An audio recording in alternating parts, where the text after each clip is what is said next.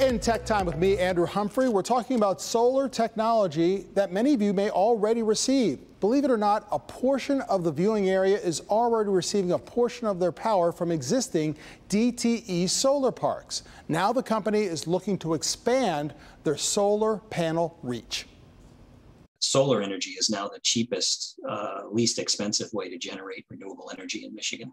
The company's 32 existing solar parks generate 65 megawatts of electricity, which is equivalent to about 14,000 homes. And they are looking to expand. And by 2025, we're adding another 1,300 megawatts of solar, which will take us up to about 350,000 homes. DTE's land ownership means additional tax revenue for cities with solar farms. Because these projects, once they're installed, will be there for 30, 40 years and generate a lot of tax base for local communities. DTE is also investing in more efficient solar panel technology, including solar panels that pivot with the sun from sunrise to sunset. And that allows the same panel to generate more electricity because it's facing directly to the sun all day long. And bifacial panels that have photovoltaic cells on the back of the panels too. And they actually pick up a couple of extra percent of light that reflects off the ground,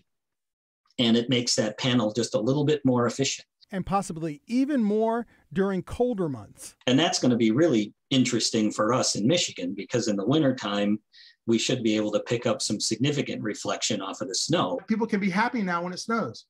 Yeah, that's one reason to be happy when it snows, I guess. Yeah.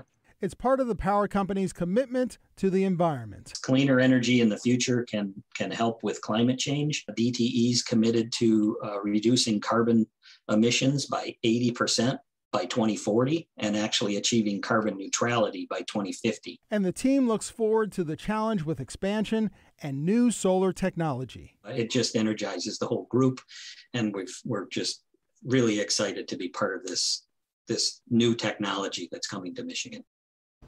Carbon neutrality, 100% renewable energy by DTE, possibly within our lifetime by 2050, as said. Now, DTE also says that as new solar parks come online and new solar panel technology is installed, customers will experience no interruption in service. DTE also says that customers should be confident that their energy usage will be less harmful to our planet. That's Tech Time with me, Andrew Humphrey.